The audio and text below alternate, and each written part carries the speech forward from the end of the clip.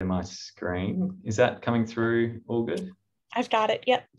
Okay, wonderful. Okay, well, hello everyone, and thank you for that introduction as well. So my name's Zach Munn, and it's an absolute pleasure to be here to talk to you all about scoping reviews. I'm very interested in all types of evidence synthesis, and scoping reviews are seemingly incredibly popular at the moment. So it's really, really great to be able to spend this time with you all today to discuss scoping reviews and hopefully to have a good discussion after this presentation as well. Now, I am currently located in Adelaide, South Australia. It's 9:30 at night. So good evening to you all, but also good morning and good afternoon to you all as well. And I would just like to acknowledge that here in Adelaide, in South Australia, I'm situated on the traditional lands of the Kaurna people. And the land I'm on always was and always will be Aboriginal land. And I'd just like to pay respect to the Kaurna people and acknowledge their relationship with country. So I think Joanna's mentioned most of these already, but a few of the hats that I wear and potential disclosures or conflicts of interest that I should mention that I do have a role at JBI. I'm also the director of the JBI Adelaide GRADE Centre and the chair of the Guidelines International Network. I'm also a part of a JBI Scoping Review Methods Group, and I'd like to acknowledge the work of the Methods Group and all of the contributors to the Methods Group who has been getting close to 10 years now working on scoping review methods, and particular thanks to our chair, Andrea Tricot, and co-convener, Danielle Pollock. So I'm a systematic review and guideline development or implementation methodologist. That's how I normally describe myself nowadays. But one thing you might not be aware of is I'm not necessarily an advocate for scoping reviews. Even though I'm giving the talk today or tonight, I actually spend a lot of my time convincing people, or a considerable amount of my time, trying to convince people that actually a scoping review approach isn't the best approach for them or the way they should go about answering their question. And I'm going to get into this a little bit later on. But I just wanted to highlight that a lot of the time I'm actually trying to tell people, well, a scoping review isn't right for you. You need to do a systematic review instead, or a qualitative evidence synthesis, or some other approach, because we're seeing, I think, a lot of people doing scoping reviews, perhaps for the wrong reasons at the moment. And hopefully by the end of this talk, you'll have a better understanding of when and when not to do a scoping review. So what we'll be discussing today is, we'll start off with a bit of a overview of evidence synthesis, and I realise I'm probably preaching to the choir here, but we'll situate ourselves in the broader field of evidence synthesis before we get into scoping reviews and just what scoping reviews are, and actually a formal definition for scoping reviews. Then we'll get onto this topic about when and when not to do a scoping review, and how you can actually decide about what review approach is best for you. After we have this discussion, we're going to jump right into actually some methodological guidance for scoping reviews and how we can do scoping reviews with a step-by-step approach, and finishing off with some tips and tricks for scoping reviews. Right, so let's start off, I guess, right from the beginning, talking about the broader field of evidence synthesis itself. Now, there are quite a few definitions for evidence synthesis, but my favourite one, at least, is this one that comes from Evidence Synthesis International on their web pages, where they describe evidence synthesis as the interpretation of individual studies within the context of global knowledge for a given topic. These syntheses provide a rigorous and transparent knowledge base for translating research in decisions. As such, evidence syntheses can be thought of as a basic unit of knowledge using tools such as a policy brief or a clinical practice guidelines. And they go on to describe that evidence syntheses are the evidence-based in evidence-based medicine or evidence-based policy or evidence-based healthcare. And they really underpin this field and movement of evidence-based healthcare. And they also stress the importance of any evidence synthesis project making sure that they do follow transparent and rigorous methodology. So all evidence syntheses do need to follow this transparent and rigorous methodology for searching, selecting, appraising, analysing, and assessing the strength of the evidence for the question that you're looking at in your evidence synthesis. So this, I think, is one of the nicest and perhaps most comprehensive summaries of or definitions for evidence synthesis. So let's talk about this broad family of evidence synthesis. And what we know is that evidence synthesis as a field is evolving and growing, and perhaps growing quite rapidly. And it's changed a lot over the last 10, 20 or 30 years. Historically, of course, we largely had just systematic reviews of interventions and perhaps even just systematic reviews of randomized controlled trials. But we saw the emergence of qualitative evidence synthesis and qualitative systematic reviews. We saw the emergence of realist synthesis and other approaches as well. We started to get a bit meta and introduced umbrella reviews or overviews of reviews or systematic reviews of systematic reviews. And we're seeing a lot of different approaches come along as well, such as evidence gap maps, mixed methods reviews, scoping reviews, etc. And this is quite an evolving field.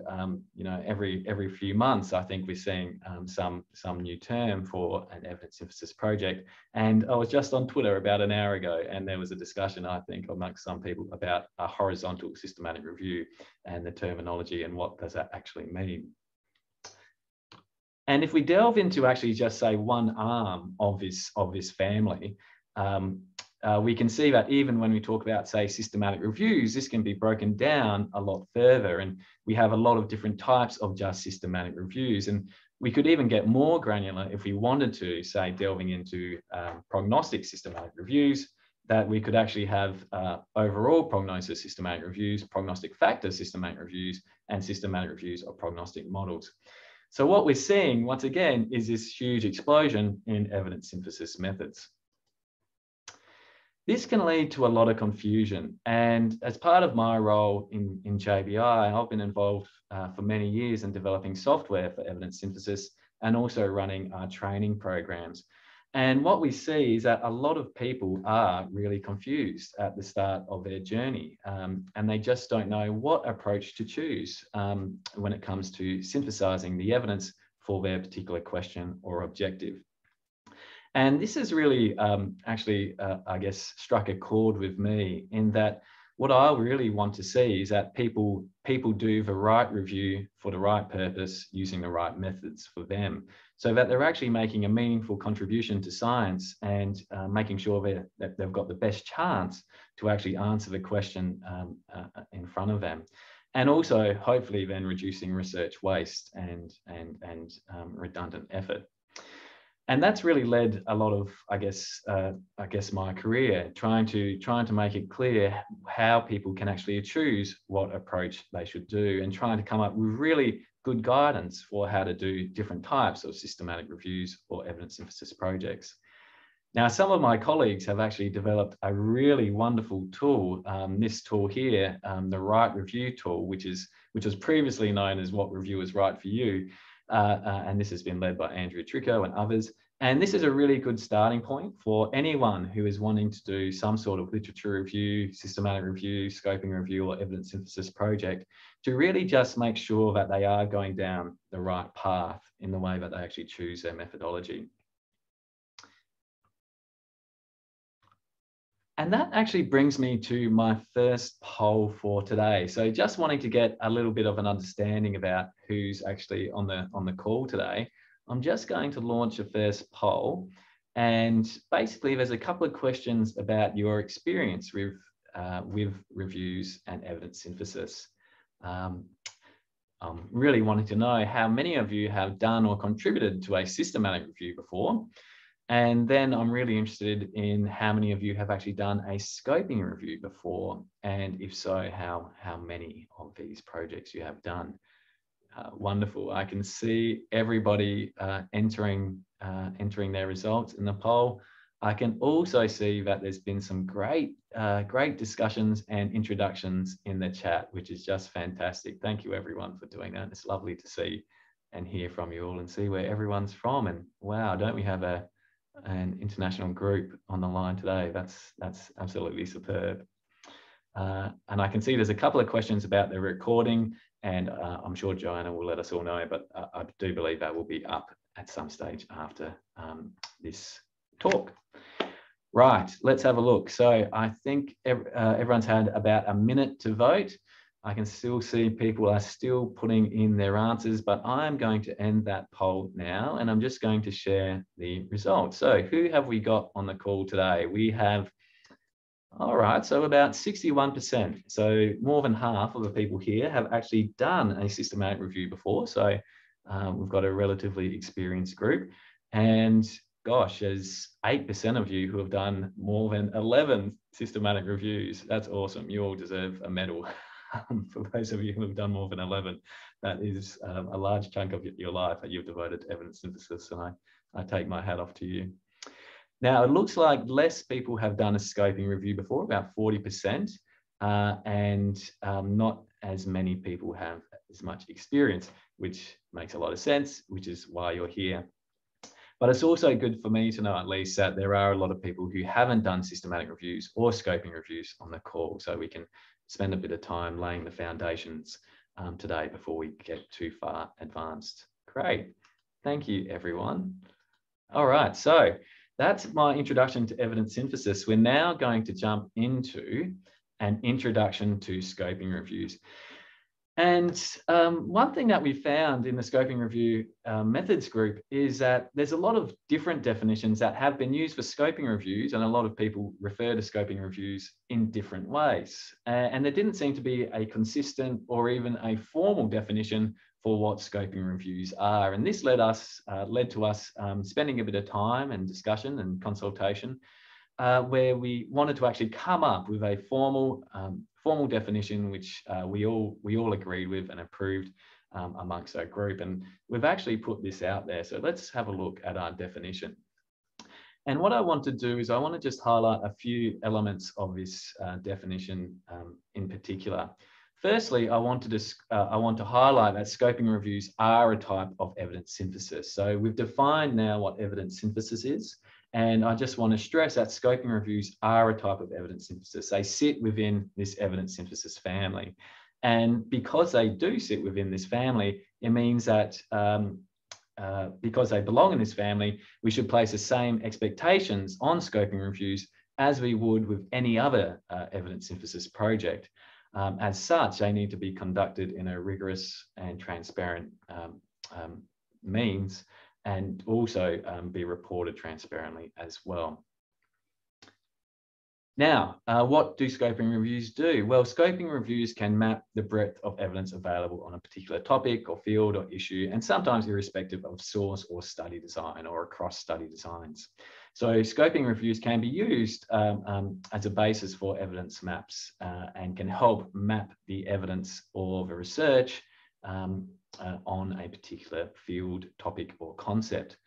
But scoping reviews can also do a little bit more than that. They can also investigate and clarify key concepts and definitions in the literature and identify key characteristics or factors related to a concept, including those related to methodological research. And we're seeing scoping reviews increasingly being done to actually investigate methods of studies and as part of methodological research as well. So they're quite a flexible approach.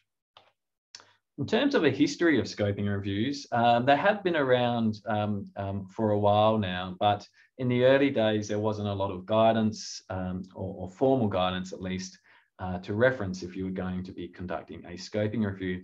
And in 2005, we had this seminal paper from Assoc and O'Malley, which really was the foundational framework for scoping reviews.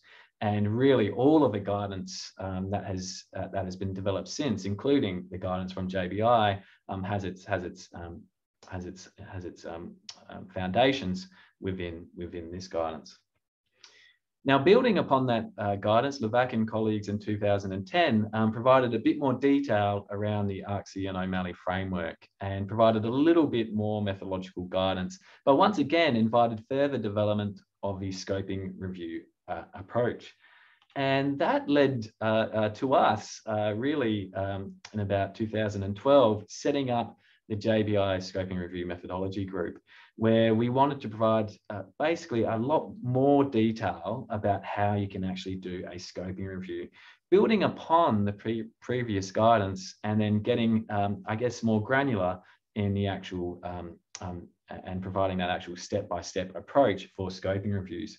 And the first manual for scoping reviews was released back in 2014, but we've continued working on it over the years, and we released an update in 2020. And if you follow our work, we're actually releasing new papers and new guidance, more detailed guidance continuously as well. It's not a static methodology. And this leads me to my second poll now. I'm interested in what frameworks people are familiar with. This is just one question now, so it might not take as long. But what frameworks are you most familiar with? And I can see that this is actually a single choice rather than, I don't think you can choose multiple options. So I guess put in the framework that you're most familiar with, or perhaps you've used in the past. I can see that the popcorn is still popping. I can see a lot of people still putting in their votes.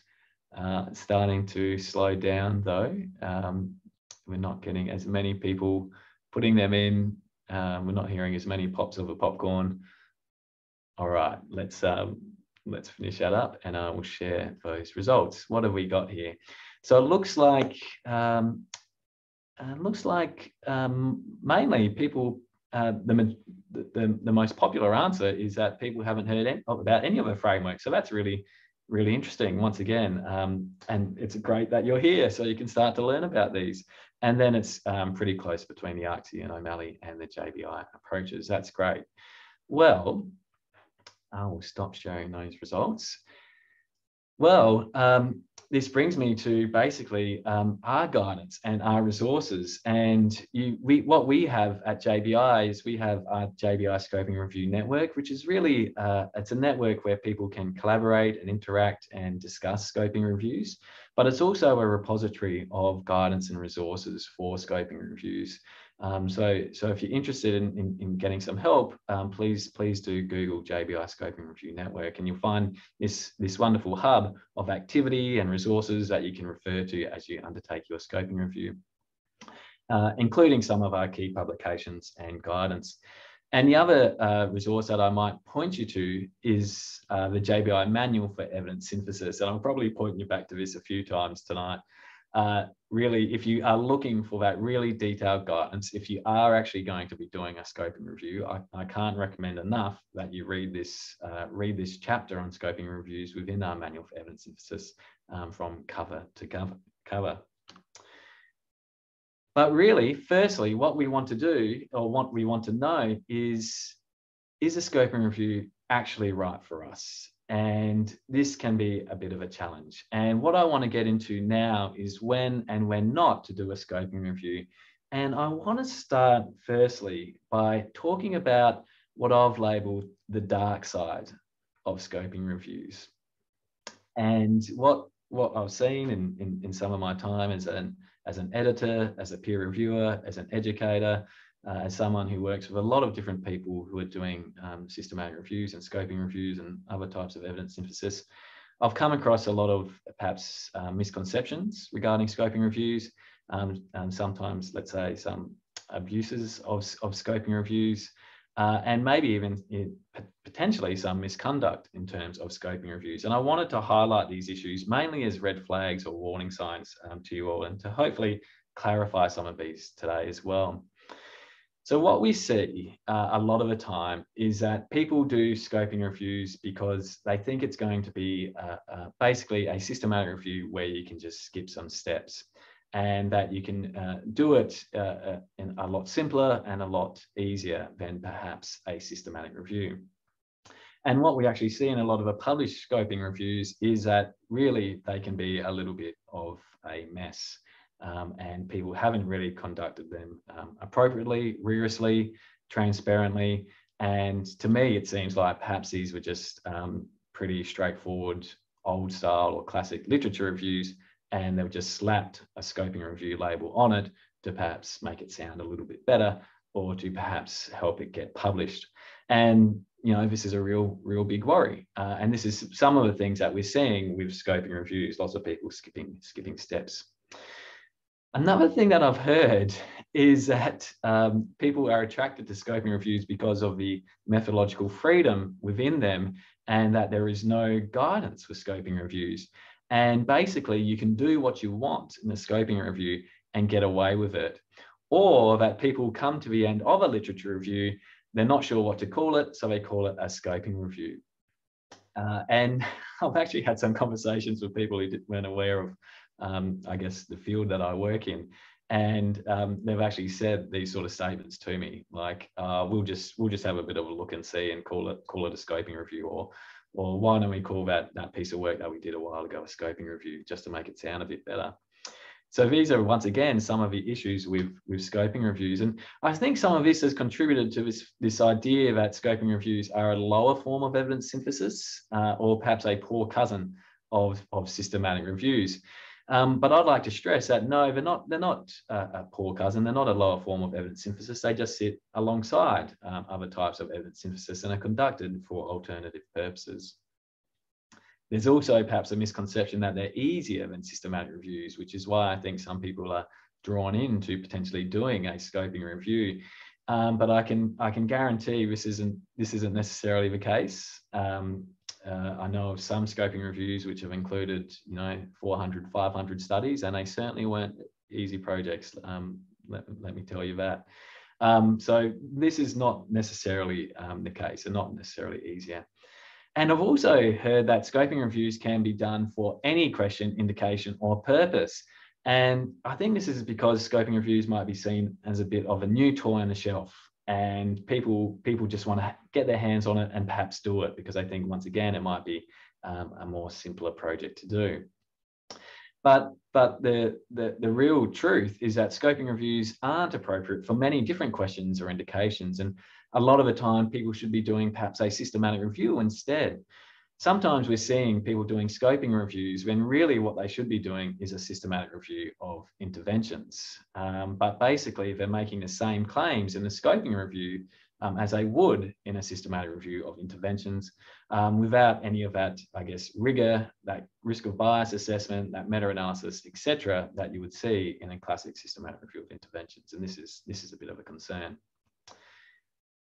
This is a funny one. We've also heard that because there are no or not many studies, a scoping review would be better. And then, of course, we've also heard that because there are lots of studies, a scoping review may be better as well. We've heard both sides of this argument. And once again, I don't think it is necessarily about how many studies are available. I think it's more about what you're actually trying to do and trying to answer.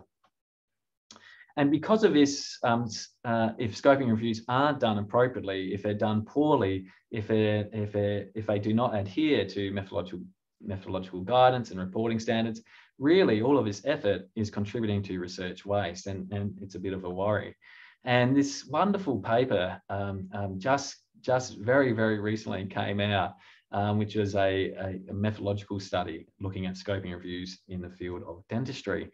And what they found from their review is that the majority of studies, the majority of scoping reviews, didn't actually specify or justify why they were doing a scoping review. And the scoping reviews were poorly reported, which obviously limits their use and perhaps uptake in the real world. And it seemed like a lot of people were doing scoping reviews who weren't actually aware of methods to do that. So this is some of the dark side of scoping reviews. Now, it's not all doom and gloom, and I don't want to rain on everyone's parade. There is a light side of scoping reviews as well. There is some good news. And what I want to stress, and hopefully I've stressed already, is that there is methodological guidance and reporting standards available for scoping reviews. We can do good quality, trustworthy, rigorous scoping reviews. And we should do that by referring to JBI guidance, by referring to the PRISMA scoping review extension, etc. And when they are actually done appropriately, they can be incredibly useful. They can provide really valuable information to policymakers, to clinicians, to other decision makers, which can really, really help. So they shouldn't be seen as this poor cousin of other types of evidence synthesis. They just should be seen as part of this toolkit for evidence synthesis for particular purposes. They can be driven by pre-registered protocols, and they, once again, they should be rigorous. And as I've said, can be very useful for particular scenarios. And when they're done appropriately, they can actually contribute to reducing research waste, because as part of scoping reviews that perform that mapping exercise, you can actually really clearly identify previous research on the topic and also how that research was conducted, which could also help inform the design of subsequent systematic reviews or subsequent primary research studies. And my wonderful colleague, Hanan Khalil, and others actually wrote this really interesting and useful commentary, which was published in a journal of clinical epidemiology, which went into some of these challenges, some of his dark side, but also provided that light side as well, some of those solutions for scoping reviews, including things like addressing the fact that some peer reviewers and editors don't understand scoping reviews, which can be a bit of an issue. So, putting that aside now, I think I think, and hopefully I've shown that there are some dangers of scoping reviews and some misconceptions, but when scoping reviews are done for the right reasons, they are incredibly powerful and incredibly valuable. So what are the right reasons? Well, once again, what perhaps drove me into my interest of scoping reviews was to make sure that scoping reviews were being done for the right reasons. And we actually published this paper about when you should do a scoping review as opposed to a systematic review or other type of evidence synthesis. So we do scoping reviews to identify the types of available evidence in a given field, to clarify key concepts or definitions in the literature. We can do it to examine how research is conducted on a certain topic or field, once again, perhaps to inform future research, to identify key characteristics or factors related to a concept, perhaps as a precursor to a systematic review or a series of systematic reviews, and to identify and analyse knowledge gaps. And really, we get into, in this article, what we really describe is that if you want to use your evidence synthesis to underpin clinically meaningful recommendations, or to underpin recommendations in a guideline, like a clinical practice guideline, or if it's about whether or not something actually works, or is accurate, or is appropriate, or is feasible, or is meaningful, then a systematic review is likely the most valid approach, because only systematic reviews can say with perhaps any certainty whether or not a treatment works, or whether or not a treatment is cost effective or not, or what is the actual experience of a particular condition or phenomenon, etc. And that's why we do systematic reviews.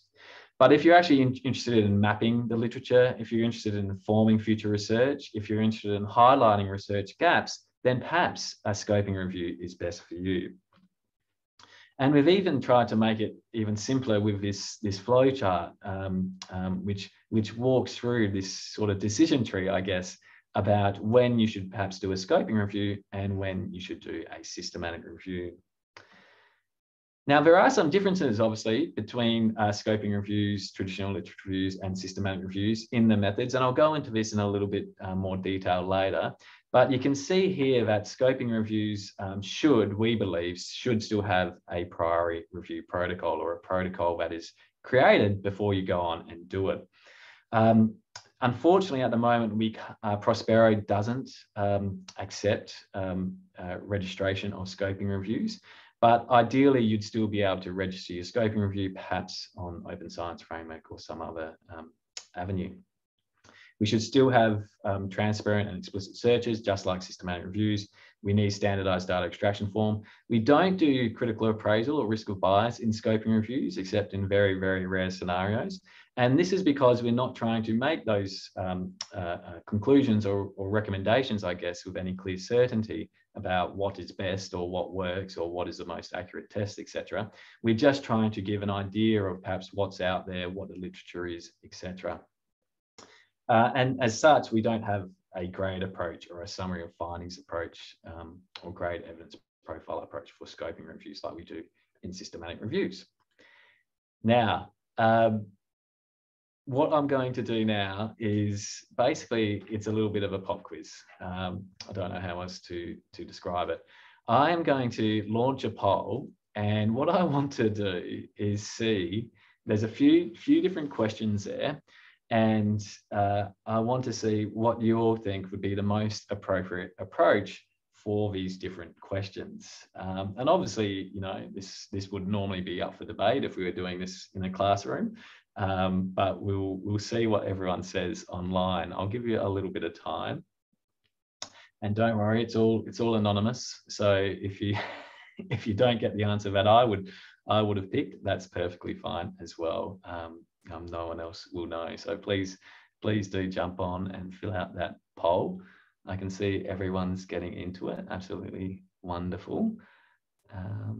About half of you have done that now. You're all very, very quick. That's good. Let's have a look here.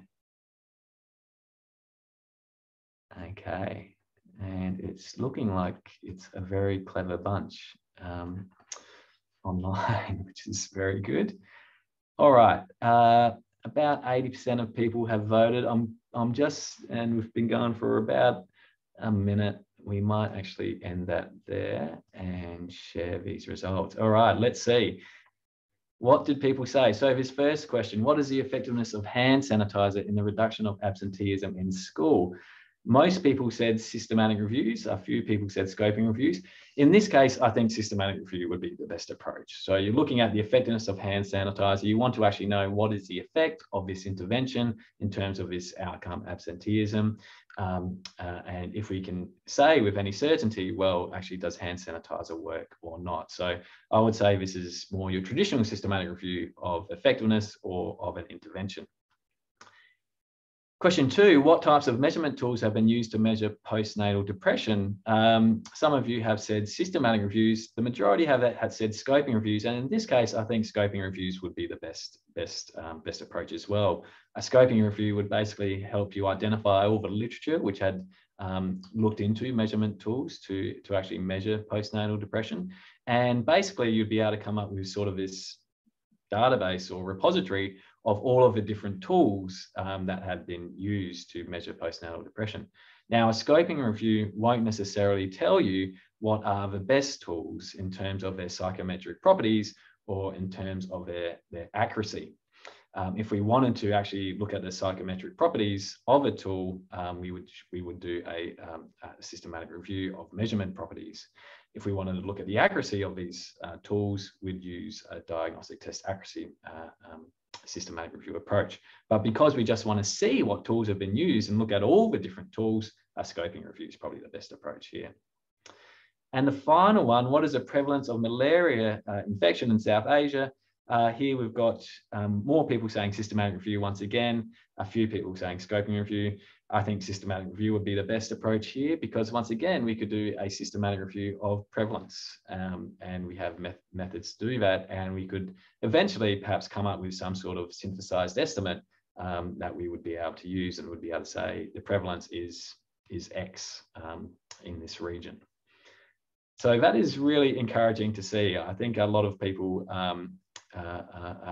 are able to distinguish what sort of questions are better for scoping reviews and what sort of questions are better for systematic reviews. So that's really great to see. Okay. All right, getting into my final section for today, I just want to point you all to some guidance and resources for scoping reviews. And we actually run training programs. We run 1, 2, and 3 day workshops on actually how to do systematic reviews and scoping reviews. And we're not going to be able to cover it all today. So I'm just going to helpfully signpost some major issues with the methods for scoping reviews and hopefully point you in the right direction for you to go on and do your scoping review. So what do we do? Well, the first step, I think, of any evidence synthesis project is really to consult with stakeholders. We want to make sure that we are actually doing a scoping review that actually addresses the needs of stakeholders, decision makers, and others, and that we're doing reviews that are going to have some sort of purpose and are going to be useful. So it's always good to start off with this discussion, consultation, and engagement. The next step is to decide if a scoping review is actually the best approach, and we've talked a lot about that today. Is your question, your objective, your aim, are they actually aligned to what you can do with a scoping review? Or should you be looking at some other approach like a systematic review? Then you've got to build the right team. You've got to have the right people around you to do a scoping review. And a scoping review can't be done by one person. You need ideally 2 or more people involved in a screening and a selection, 2 or more people involved in the extraction, etc. So you really want to make sure you build this team around you for your scoping review. And you can obviously look at the JBI guidance over here. Once we've done those first steps, we should develop a protocol. And protocols, as I'm sure you're all aware, are really, really useful because they help reduce basically subjective or ad hoc decision making throughout the research project. And spending time getting your protocol right can actually help you and save you time in the long run, because you know what you're doing, you know what steps you're following. You're not just making random choices and decisions along the way, and you actually have a guide for what you're doing throughout your process. Once we've developed our protocol, we should register or publish our protocol, perhaps in a journal or perhaps on Open Science Framework, for example. And then, of course, you conduct your scoping review following, hopefully, the JBI or some other group's step-by-step guidance. And then you publish and disseminate your scoping review and ideally report it in line with a PRISMA extension for scoping reviews. So this is kind of what it looks like. These are the steps. You have your protocol here, which talks about your objectives and questions, talks about your inclusion or eligibility criteria, and your planned approach in terms of your methods. And then you get into your actually conduct and your scoping review report, which is a report on all of these different steps within the scoping review process. Now, as I quickly mentioned, we talked about engagement. We've just put out a paper about how you can do this in scoping reviews, but it really is very important. And we want to make sure we are doing reviews that will be useful to knowledge users or end users. In terms of scoping reviews, who might these knowledge users or end users be? Well, it depends. It depends what you're looking at. It might be other researchers. It might be policymakers. It might be clinicians. It might be the public. It might be patients, etc. It might depend a bit on your topic, but what we want to do is make sure we are including these knowledge users because they can provide a lot of useful advice, a lot of feedback, and a lot of guidance along the way, and also help contextualize and translate the results of your scoping review. And this engagement should really occur throughout the whole scoping review process, right from those early discussions all the way through to report and dissemination. Now, you've probably all heard of PICO, which is the question framework we use for reviews of interventions. But for scoping reviews, we use the PCC framework. And this stands for Population, Concept and Context. And just like PICO, we find that this is a useful framework to help people to start to think about their scoping review question and to get it into a useful framework that they can then follow and guide their review. I'm just going to do a real whirlwind journey through some of our methods now. In terms of searching and selection in scoping review, it is actually very similar to systematic review searching. You have your eligibility criteria and you do your search across various databases. And we want to make sure that we are recording everything very, very clearly and what we did so that we have an auditable research trail. And of course, we want to use our PRISMA flowchart at the end. As we've mentioned earlier, we don't do critical appraisal, but we still extract data. And data extraction should be detailed in the protocol. What are the items or elements that you're going to extract from the different studies or sources of evidence included in your scoping review?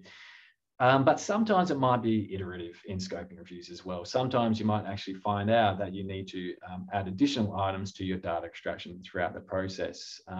If this is the case, of course, you should always record this in your scoping review report. Ideally, this should be done in duplicate. Now, when it gets to analysing the evidence, we don't synthesise and analyse results in the same way as we do with other evidence synthesis projects. So we don't do a meta-analysis or a network meta-analysis, for example. We also don't use, say, qualitative techniques like we would in, say, a meta-ethnography or a meta-aggregation. In the same way as we would in qualitative research synthesis.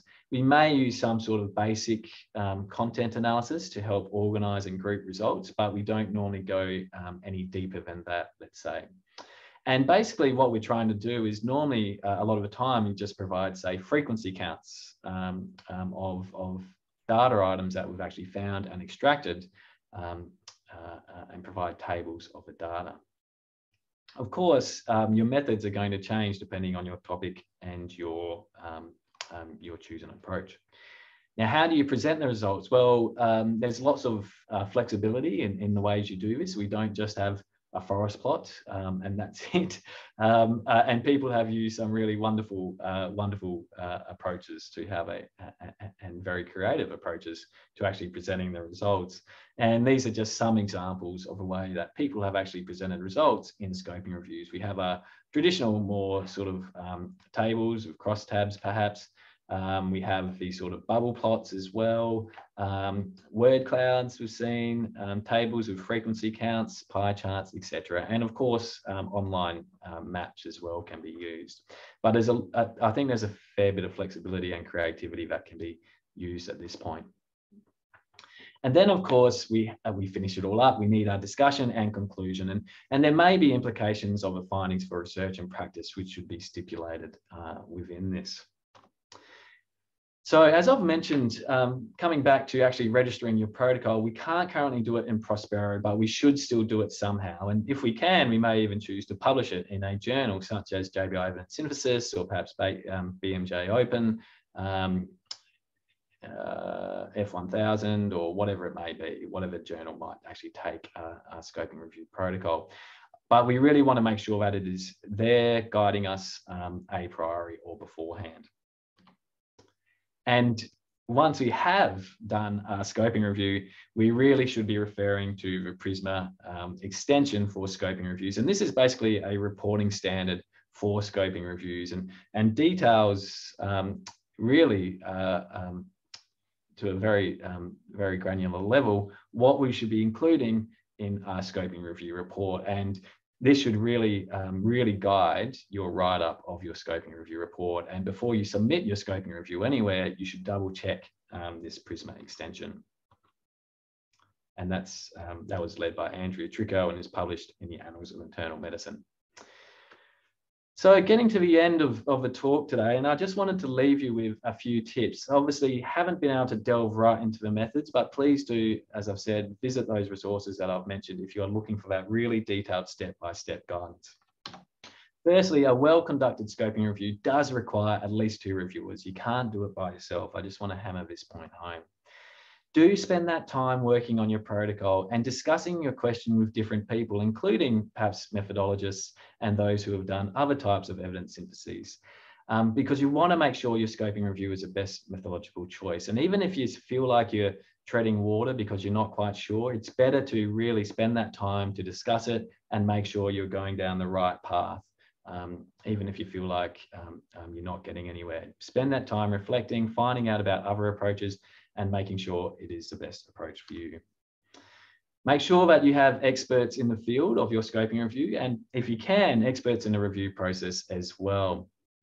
It's always incredibly useful, and I can't recommend including librarian or information scientist support enough in any evidence synthesis project. And ideally, you'd want them to be a part of a team and even an author on the scoping review, because they provide such incredible information and guidance and such a large contribution to it that I would recommend reaching out if you have any librarians or information scientists you can access. Same goes with methodologist support or those who have experience or understanding with scoping reviews or evidence synthesis in general. Think about the software you're going to use, software for screening and selection, whether it's JBI Summary or Covidence or Rayan or something else, and make sure you're familiar with and perhaps have training in that software. Make sure once again, you're including end users and engaging and consulting throughout the process. And you may want to do some training in scoping review methodology. And there are some really good resources, once again, at our Scoping Review Network, and there are some really good courses as well. And what you might want to do if you're going to go on and do a scoping review is join the JBI Scoping Review Network. It's a very inclusive network. Come along to the site, sign up, and get involved. And we'd love to have you as part of a network and work together to keep improving this methodology and to keep sharing knowledge amongst the network. But that is all I wanted to talk about today, and I hope we have some time now for some questions. And if you don't have time to answer your question today, there's my email and my Twitter, and you can always reach out, and I'll be very happy to answer any questions afterwards. But I'm going to hand back to Joanna now, I think.